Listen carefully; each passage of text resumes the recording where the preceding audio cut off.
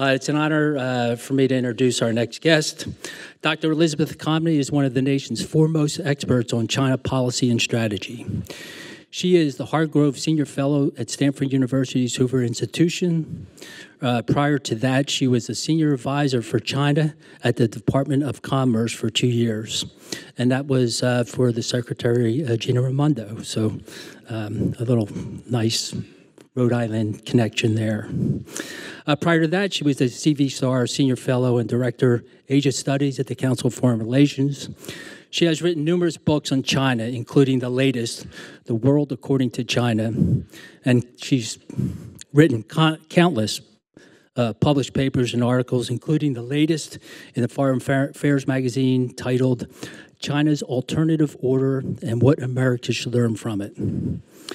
She's earned her BA with honors from Swarthmore College, her master's from Stanford, and her PhD from the University of Michigan. Please join me in welcoming Elizabeth Comrie.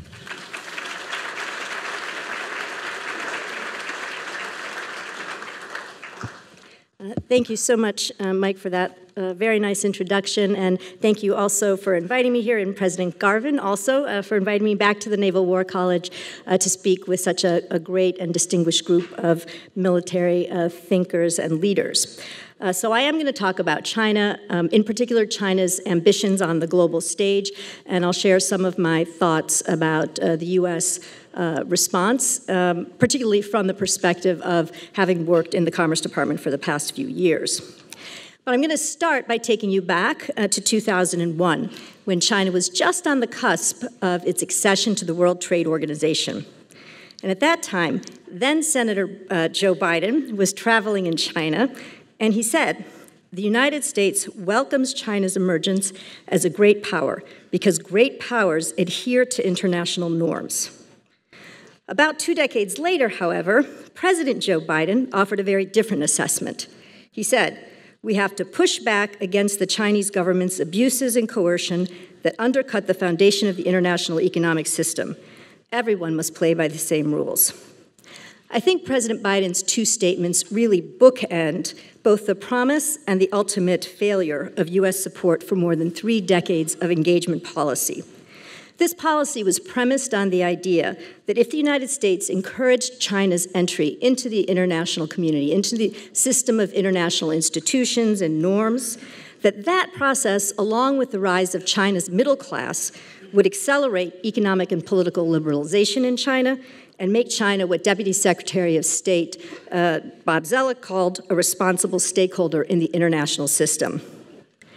Instead, today, I think most U.S. officials and analysts would argue that China has moved in a radically different direction. It has reversed its process of economic reform and opening and challenged elements of the international system. The result is a U.S. China relationship that is more complex, more competitive, and much more challenging, I would argue, than at any time since normalization of relations in 1979. Of course, it takes 2 to tango, and both countries are to some extent responsible for the challenging environment in the relationship. But I'd like to quote my friend, Dr. Wang Jise, who is one of China's leading scholars of U.S. China relations. And he said in an interview in 2018 in the FT, "For over 200 years, the United States has never changed its goals for its relations with China, the free flow of information and values. Chinese have always had reservations or imposed boycotts to oppose these 2 goals. We should criticize and have reason to criticize the United States, but we should realize that China's own actions have changed Sino-U.S. relations and U.S. perceptions of China. If we are looking for the cause, it was the change in Chinese policy that led to adjustments in U.S. policy toward China. U.S. policy changed because China changed." So how and why has China changed? I think there were really 2 important inflection points in the past decade and a half or so. The first was in 2008, when China hosted the Olympics and the U.S. hosted the global financial crisis. The Olympics, of course, was China's great coming out party. It announced to the world that China had emerged as a great power. At the same time, the United States was mired in the global financial crisis. And there was a moment when, and it's a now oft-told story, when Premier Wang Qishan, was a senior-most economic official in China, said to Secretary of the Treasury Hank Paulson, you used to be our teacher, Hank, but we're not sure we have anything to learn from you anymore. And I think that moment, China had looked to the United States as its economic model, and at that moment, that changed, right? China began to think that maybe the U.S. didn't have it all figured out. It also began to think that that process whereby China assumed that eventually its economy was going to surpass that of the United States, that was happening at a much faster pace than it had originally anticipated, because it didn't expect the United States to rebound from the global financial crisis. It began to talk about the world needing to move away from the dollar as the world's reserve currency. And we began to see a more assertive China in the security realm as well. You may recall back in 2010 at the ASEAN Defense Ministers Conference when then Foreign Minister Yang Jiechi said to the Singaporean foreign minister, we are a big country, you are just small countries, and that's a fact. I think the second inflection point, and arguably the most important, was the advent of Xi Jinping, first as General Secretary of the Communist Party in 2012 and then President of the country in 2013. I think he was a real game changer. From the moment that he took power, he began to talk about the great rejuvenation of the Chinese nation. Now, all Chinese leaders and Communist Party leaders have talked about the revival of China, the rejuvenation of China. But Xi Jinping was really the first Chinese leader who brought both the vision along with the capabilities to effect a great rejuvenation of the Chinese nation. And what did that mean in his mind? I think domestically, he defined it as having a robust Chinese Communist Party at the forefront of the political system, a People's Liberation Army that was capable of fighting and winning wars, and a modern Chinese economy that was peer to the Germans, the Americans, and the Japanese. On the international front, it was really about reclaiming a greater degree of Chinese centrality on the global stage. Back in 2017, when he was reselected as General Secretary of the Communist Party for his second 5-year term, he uttered a phrase in his speech where he said, China has stood up, grown rich, become strong, and now, basically in his tenure, is moving towards center stage. I want to make clear that from my perspective, and not everybody shares this perspective, Xi Jinping's ambitions are transformative. They are not reform around the margins. This is not simply about creating a safe space for China as an autocracy. In any case, when you do that, I would argue you make the world unsafe for democracy. But this is really about reordering the world order. And I think this process is taking place across 5 dimensions. First, and I think most important to Xi Jinping, is redrawing the very map of China to reflect the territories that he considers to be Chinese sovereign territory. This includes, in the first instance, China's core interest, Hong Kong, Taiwan, the South China Sea, but also the Diaoyu Senkaku Islands that are administered by Japan. Obviously, we had the border conflict with India. There's territory in Bhutan and Nepal, even territory in Russia. In some cases, China makes just political statements about its territorial claims. For example, last year it mentioned to Russia that Russia should start to identify the Chinese territories within Russia using their Chinese names. In other cases, there are kind of quiet land grabs, as in Bhutan, where all of a sudden you find China developing settlements inside Bhutan and then pushing Bhutan for some form of a political settlement. But of course, what we see most often, I think, is the military assertiveness and aggression. The border conflict, the deadly border conflict with India back in 2020 at the height of COVID, and more recently, the very significant military activity around the Philippines and Taiwan, very highly destabilizing actions. So I think just to understand, to begin with, in Xi Jinping's mind, right, in the world in the 21st century, China has a much larger land mass territory as well as maritime domain. His second strategic priority is to move the United States out as the dominant power in the Asia-Pacific. He's fond of saying Asia is for Asians to govern, and of course he does not mean Japan and India, he means China. He calls often, as many Chinese officials do, for the end of the U.S.-led alliance system. He says it's anachronistic, a relic of the Cold War, targeted against China. Recently, there's a Chinese military official who said that the alliances represent the selfish geopolitical interests of the United States. China has its own semi-security organization in the Shanghai Cooperation Organization, which mostly has countries from Eurasia and South Asia. They, were started as a kind of anti-terrorism organization, but, do joint military exercises together. China also has a trade organization that it has established, the Regional Comprehensive Economic Partnership in the region, that encompasses 15 countries and 30% of global GDP. All that being said, I think it will be a heavy lift for China to push the United States out of Asia as the dominant military power, if only because other countries in Asia want the United States to be there. Nonetheless, I think looking at the trajectory that China is on, I think it's going to require the United States and all of its allies and partners to invest more in their military resources and capabilities if, in fact, we're going to remain competitive, because China is devoting significant resources and, of course, has geographic advantage. But I'm sure you're going to hear a lot about that in the next, from the next set of speakers. China's third strategic objective is to embed its own values and interests and policy priorities in other countries, to have other countries align their policies with those of China. And I think here it's leveraged its economy, the strength of its market, quite effectively. And it uses it both to incentivize but also to coerce. On the carrot side, on the incentive side, I think the most significant initiative is certainly the Belt and Road Initiative, which is Xi Jinping's flagship foreign policy initiative. It began, as I'm sure you all know, in 2013 as a hard infrastructure initiative to connect China to about 65 countries across Europe, the Middle East, and Africa through ports and railroads and highways. There were 3 maritime routes and 3 overland routes. It was designed in part to fill a legitimate infrastructure gap that the world was facing, especially in developing emerging and middle-income economies, but also to export China's overcapacity in the construction industry and to connect some of China's lesser developed regions to external markets. But since 2013, we've seen the Belt and Road morph into something much bigger. There's now a digital Silk Road, fiber optic cables, e-commerce, satellite systems, cloud computing, 5G. There's the Health Silk Road, which really blossomed during COVID, and you saw China exporting traditional Chinese medicine centers and its e-health technology.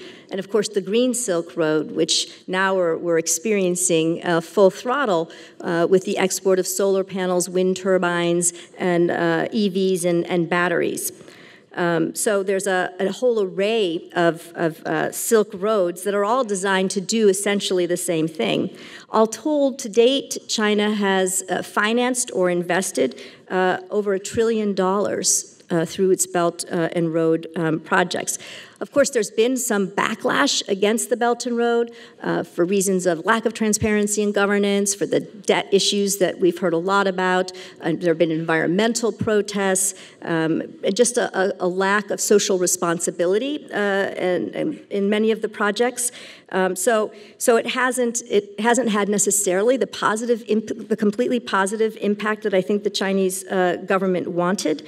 And we've also seen just last year, they held their third Belt and Road Forum, where they said, they're going to be pulling back from many of the large infrastructure projects, and small is beautiful, right? That was the tagline for the conference. Partly, that's also a result of the Chinese economy slowing down. But I think as we look forward, we should look to see that China is probably going to invest most in mining and minerals, especially in areas related to the green transition. I think a continued emphasis on the digital Silk Road, and then in infrastructure that has strong security applications like ports. There's also a political component to the Belt and Road Initiative. So in 2017, again, when Xi Jinping was reselected for his second term as General Secretary, he talked about, for the first time, China as having a model that other countries could or even should emulate, for countries that were disaffected by the models of the United States and other market democracies. And at first, it produced quite a firestorm inside China, where a lot of officials said, no, he didn't really mean what he said, because the idea that China would have a model to export is something the Chinese government has always resisted, and certainly a firestorm in the United States in the analytical community.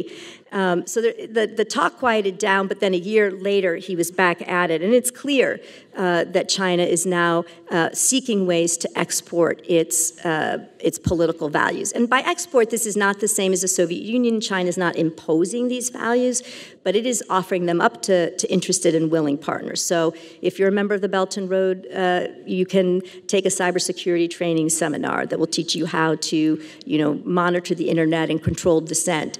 China has a couple of political training centers, one in Guangxi province, where Southeast Asian leaders can come to be trained on the China model, and one more recent that it's established in Tanzania for 6 African countries.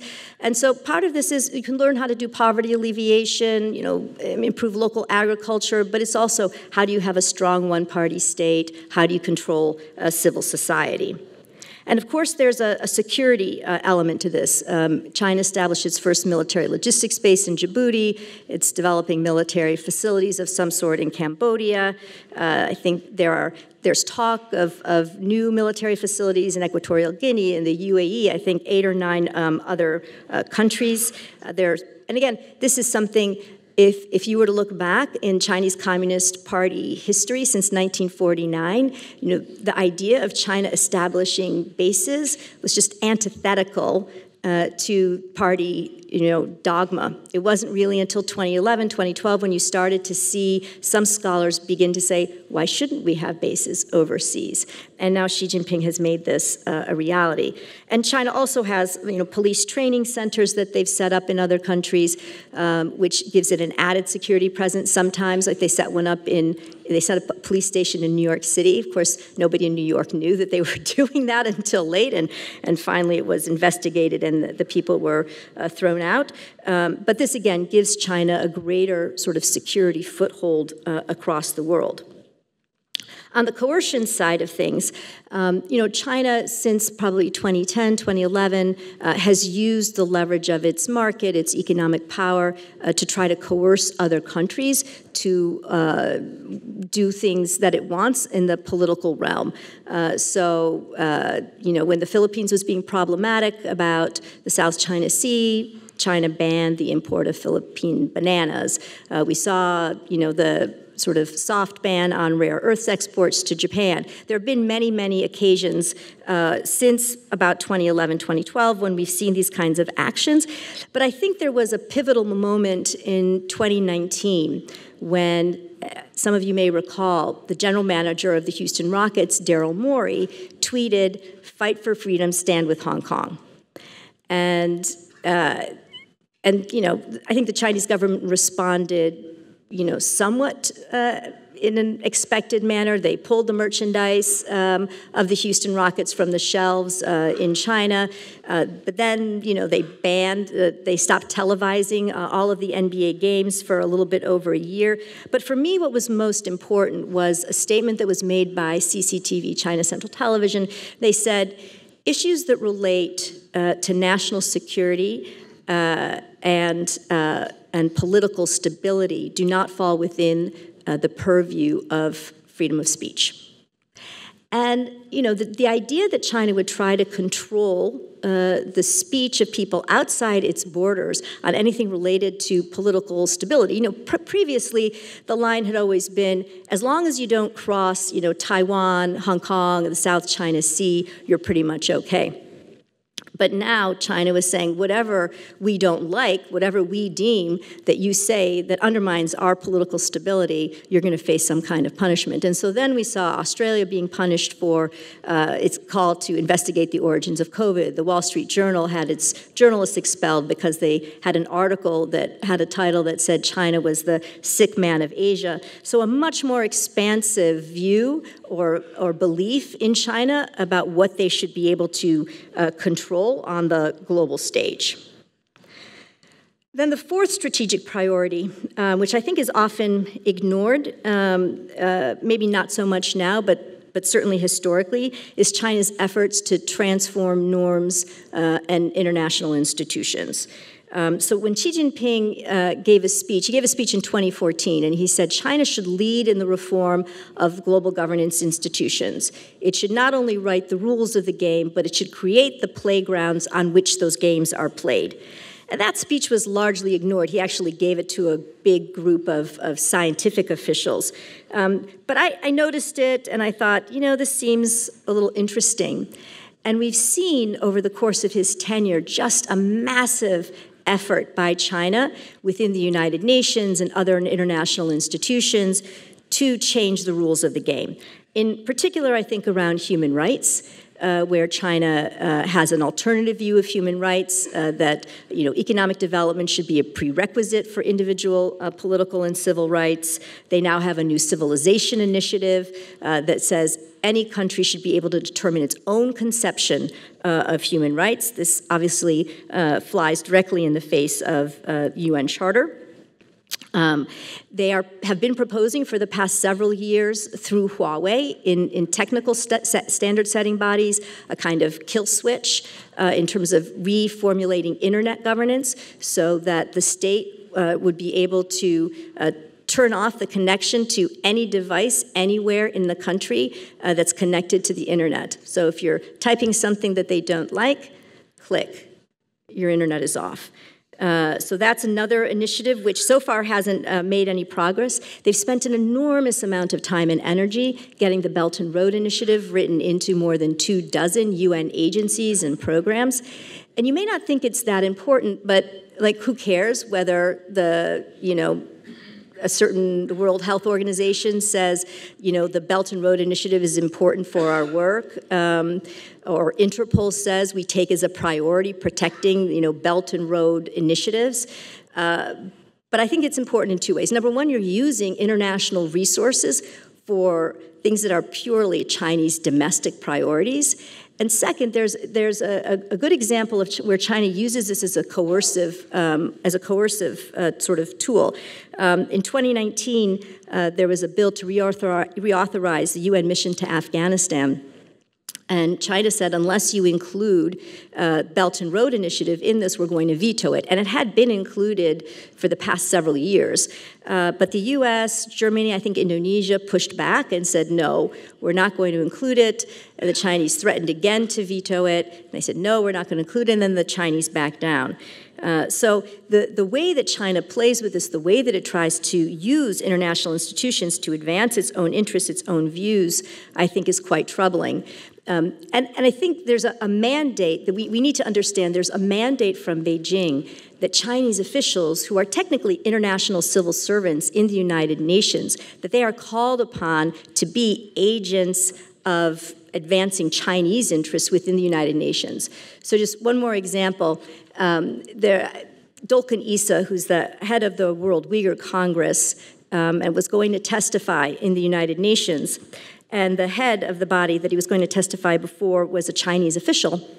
They oversaw the body. It was a Chinese official. And he had Dolken Issa removed physically from the hallways of the United Nations. He had security guards come and take him away, even though he was legitimately, tagged to be there, had him moved away. And then that Chinese official went on Chinese television and actually boasted about what he had done and said that, as a UN official, I view my primary objective as serving the motherland's interests. So I think we really have to pay attention to how China tries to use the UN to advance its own domestic interests. They often pay for major studies on the Belt and Road that, of course, have positive implications, and they feed back into things. I mean, it's quite strategic, in many respects, very brilliant. I think in the past couple of years, we've seen new initiatives like the Global Security Initiative, the Global Development Initiative, the Global Civilization Initiative, a big push on de-dollarization that I think we need to wake up to here in the United States. But I guess the point that I really want to make is I would think about this as a kind of multi-level strategy where China takes its own development model, its own policies and priorities, pushes them through the Belt and Road Initiative, and then tries to cement them in these international institutions and organizations. And then finally, the fifth dimension of China's strategy is really just transforming the relationship between the Chinese economy and the global economy. And in 2020, Xi Jinping announced a new policy of dual circulation. And what that basically means is that China believes it has the capacity to innovate, manufacture, and consume all within itself because it's such a large economy. It will continue to export, of course, to the rest of the world, and it will encourage dependency of multinationals for parts of their supply chain within China. Xi Jinping has said explicitly that he sees this as a source of Chinese political leverage to have business communities dependent on the Chinese economy. But by and large, China wants to insulate itself from the pressures of the global economy while making the global economy continue to be dependent on China. So let me just switch now and spend a couple of minutes talking about the U.S. response and sort of what it's meant for the China-U.S. relationship, this transformation in Chinese policy. I think that it clearly has had an extremely important, it has a set of important implications for U.S. China relations. I think it's made the relationship much more explicitly competitive. It's not just that China is charting its own economic path, but now a political path that it is trying to export globally. The range of contentious issues that the United States and China now deal with is expanded probably 100-fold. It used to be that we were really just focused on trade, Taiwan, and human rights. Right? We had an overall cooperative relationship where we just sort of needed to manage those three issues. Now, as I think I've sort of laid out, our conflicts range across, every dimension of policy. China also has adopted a very zero-sum approach to the U.S.-China relationship, and it's something that they accuse the U.S. of doing. But with their rhetoric around the East is rising, the West is declining, or socialism will triumph over capitalism, that doesn't leave much room for what they often like to call their win-win solution. Really, there is one winner, and that winner is going to be China.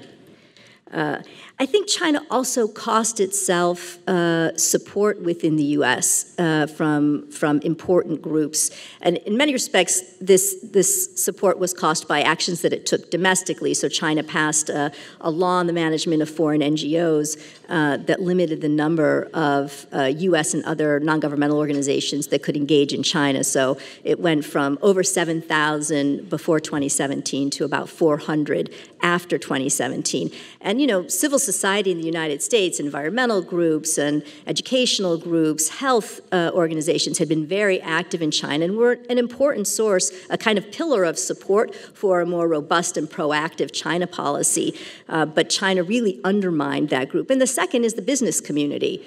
And we've witnessed, I think, a pretty significant retrenchment in business interests. And you can look at any of the recent surveys done by the Chamber, by the U.S. China Business Council, to see the drop in plans for new investment in China, or is China your top place for future investment?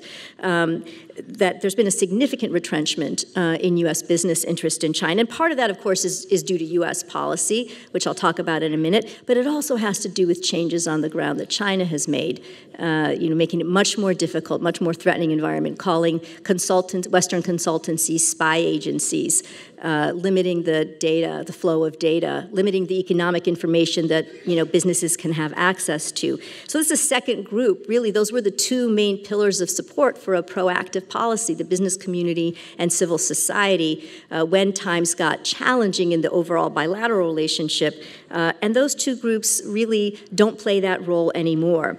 So again, I think it contributes to a much more conflictual model.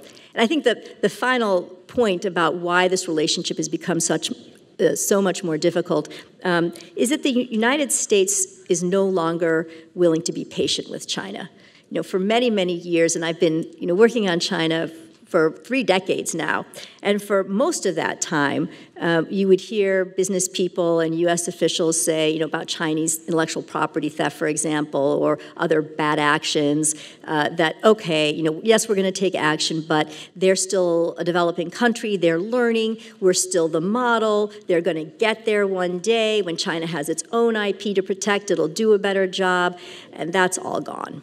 There's no more patience for China. China's economy is too big, it's too competitive, and so there's no more willingness to wait around for China to come and do the right thing. There's no belief that that's the path that China is on. So what does U.S. policy look like? I think, we've seen a significant evolution. I'm just going to say quickly, I think the Obama administration, the sort of around 2011 with the pivot or the rebalance, I think that marked a change from what I would call an engage but hedge strategy to a hedge but engage, right? So there was a new understanding of China and the threat that it was presenting, in large part, I would say, on the military side, but we also started the Trans-Pacific Partnership. We believed that we had been missing out on the dynamism of Asia, but also China's military assertiveness was, starting to resonate with us. So we also need to move more of our, as you know well, of our military assets to the Asia Pacific and away from the Middle East. But the Obama administration still wanted to engage. We wanted China's cooperation on climate change. We wanted it on cyber economic espionage. So there was that duality, but just maybe a little bit of a switch in emphasis. The Trump administration, I think, represented the foundational shift in how the United States looked at China. Really 180 degrees engagement was dead. And we were really moving into a kind of compete, counter, and contain. China was recognized as, a near-peer economic and military competitor, and I think as both the Trump and Biden administrations would say, the greatest long-term strategic challenge that the U.S. confronts. Took a number of measures like the tariffs, pushing the idea of clean networks. They bolstered the Quad. So there was as I said, a foundational shift in the Trump administration. The Biden administration, and here's where I'll finish up. I think the Biden administration has both built and expanded upon that foundational shift and also redressed some of the mistakes that were made by the Trump administration. The Biden administration policy is sort of termed managed competition.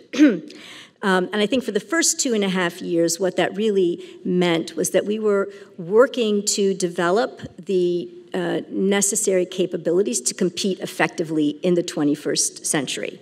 So this was what Secretary of State Blinken, when he gave his big China speech in May of 2022, he said, invest, align, compete. So we're investing in ourselves. This is the CHIPS and Science Act. It's the Inflation Reduction Act, which is the sort of green energy transition. It's the bipartisan infrastructure law, which is going to bring broadband to everybody in the country. This was really about building back the innovation and manufacturing capabilities of the United States, again, to enable us to compete effectively with China in the 21st century.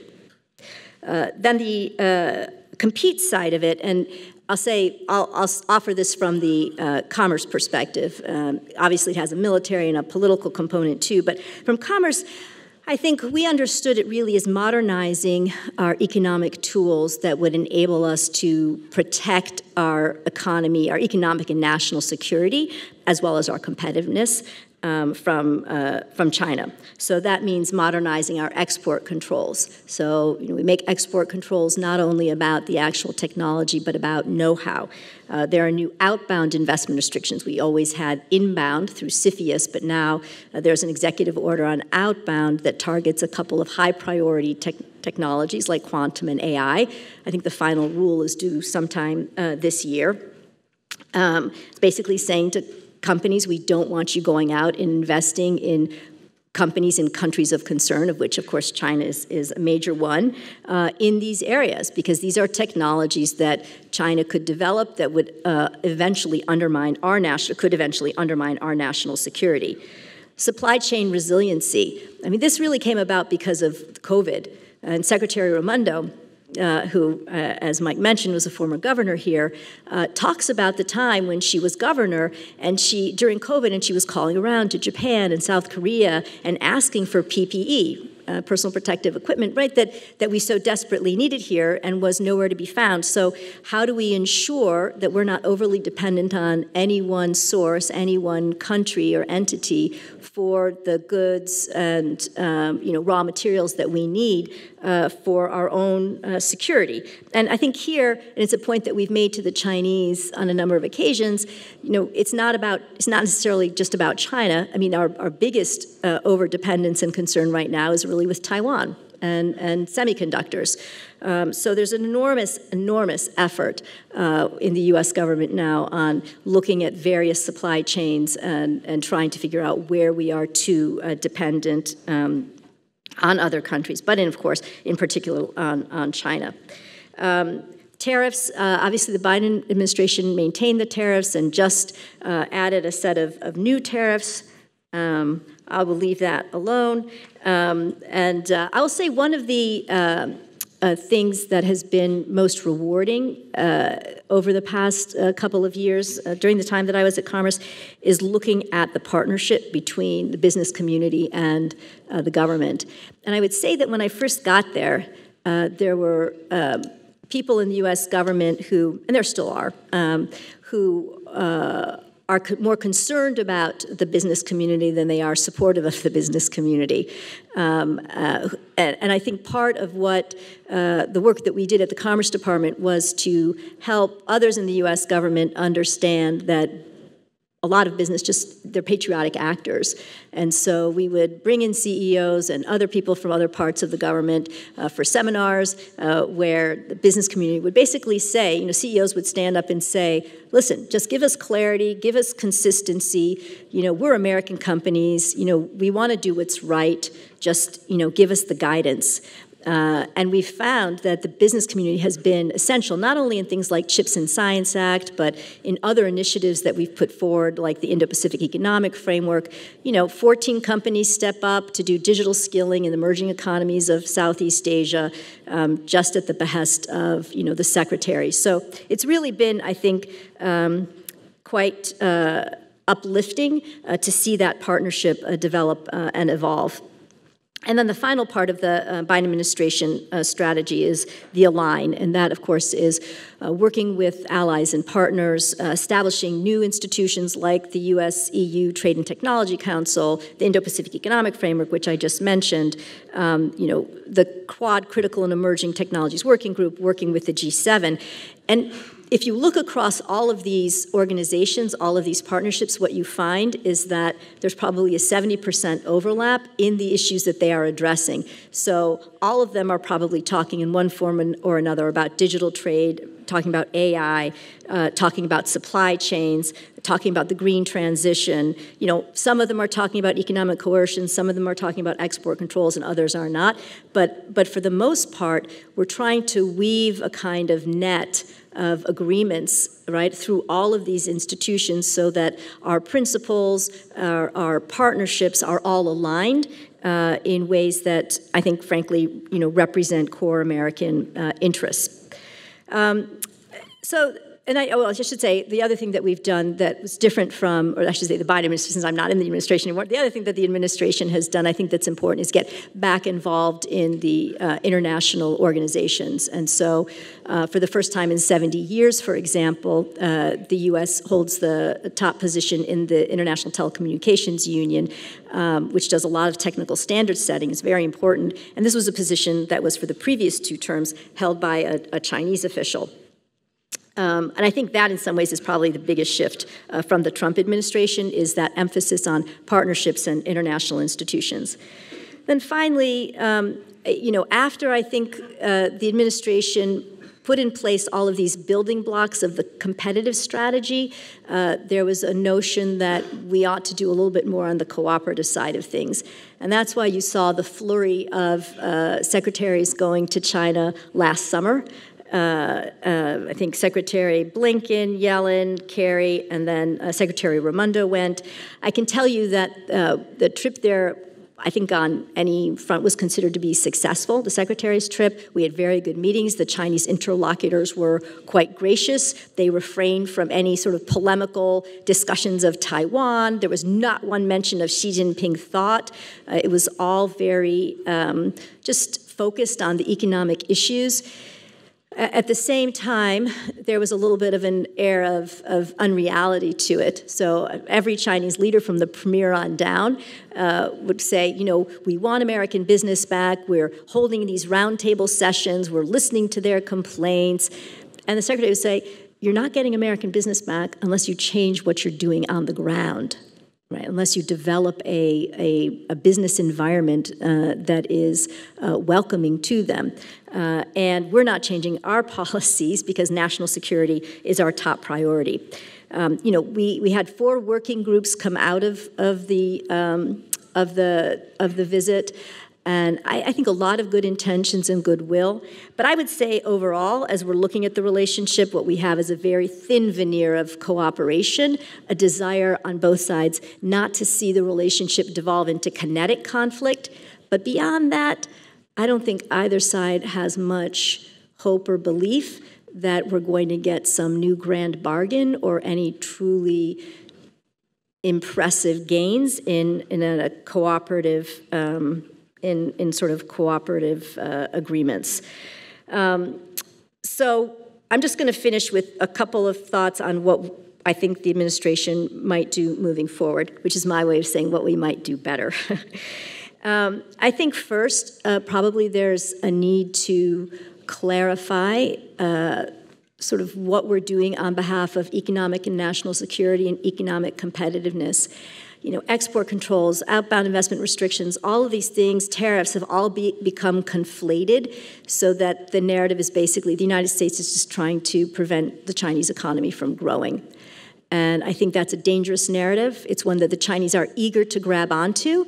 And it's one that will cause our allies and partners, as well as many other countries, not to want to work with us. And so I think we need to be very clear when we take the actions that we do, why we're doing them. Is this on the grounds of national security? Is it on the grounds of economic security, right? Supply chain resiliency. Is it on grounds of economic competitiveness, right? China has created an unlevel playing field, and we're taking actions to redress that. These are different things, and I think we need to be clear about why we're doing what we're doing.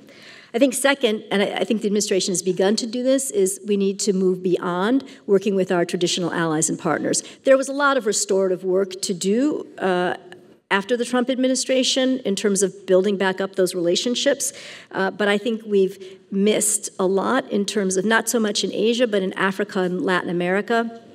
We need to do a better job. I think we need to do a better job of bringing them into the kind of work we're doing on supply chain resiliency and make them feel part of our vision for the 21st century. It shouldn't be all about Asia and our European partners. When Secretary traveled to Kenya, I went with her just not so long ago, and we worked with the Kenyan government to develop a set of governance principles around artificial intelligence. And why did we do that? Because too often we do these things in the G7 or in other fora. We come up with these rules and principles, and then we take them to the emerging and middle-income economies and say, here, you should just sign on to this. We figured it all out. Just sign on, sign up. So I think we need to do more of the reaching out to these countries, bringing them to the table when decisions are being made. And I think that's something that China has done a lot of in the past and has done better than we have, and we need to do a better job there. We need a trade agenda. I'll put that to the side. And then just I think maybe it's worth remembering, we treat China as this monolith, and I have done that in this talk, talking about China on the global stage. But, if you peel back, the onion, or however that expression is, I think you find that China has, within China, as many different views and perspectives on any given issue as the United States does. There's an enormous range of views, for example, within China on China's support for Russia. So a lot of dissenting opinions out there if you take the time to look. So I just would like to end with a cautionary note that we don't close the door to China. China is not static. There's always the potential for change, for China to move on a different trajectory, and so we always need to keep the door open to that possibility. Thank you very much.